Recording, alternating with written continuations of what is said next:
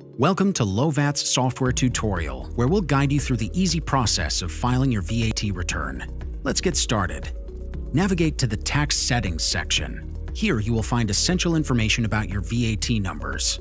Ensure all existing VAT numbers are active before uploading your transactions. Ensure all necessary transactions are uploaded in the Transactions section before proceeding. This step guarantees accurate reporting.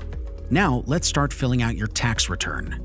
On the left menu, choose VAT Returns and select Fill VAT Return. In the Type of Report field, choose VAT Return. Then specify the country and reason for VAT registration. Select the desired year and period for the return. Select Next to proceed. The Output VAT section displays the tax collected by your business on the sale of goods and services in the selected country. This section is pre-filled based on the uploaded transaction. You can change an amount manually. Click Next to proceed.